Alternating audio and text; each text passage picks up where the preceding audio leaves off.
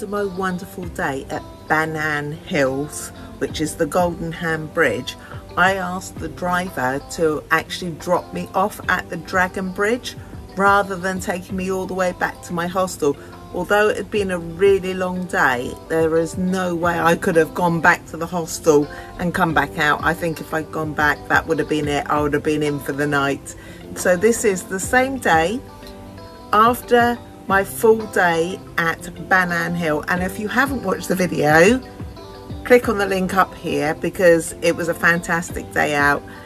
And this is what I got up to that evening with the Dragon Bridge show. I believe the dragon spurts fire from his mouth, so I've come down to see it, and I'm hopefully going to get a bit of a sunset as well.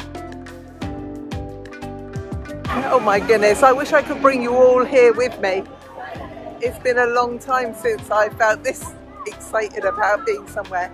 It's amazing. I am so hungry. I am really looking forward to this. It is beef pho, bean sprouts, limes, chilies and greens. They've closed the entire road off and there's a whole like Mardi Gras type festival going on.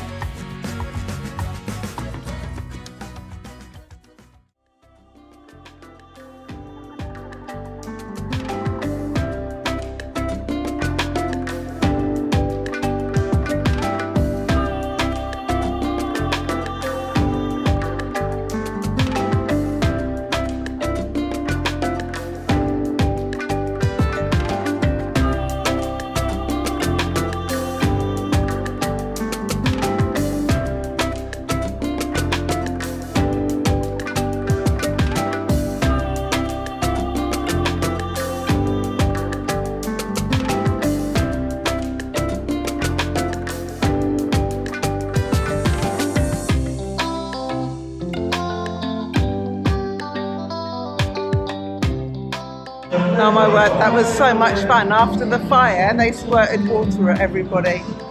Now I've just got to go and find a grab to get back to the hotel because it's just gone 9 PM and I've got to check out tomorrow. Oh, and there's a night market as well.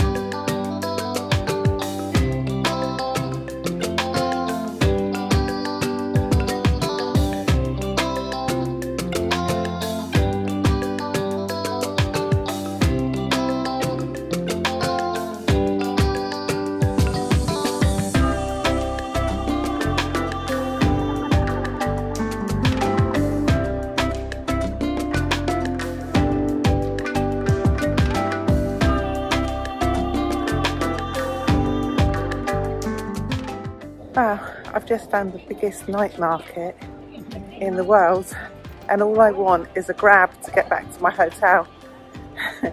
And all I'm doing is walking down rows and rows of night market. I'm so tired.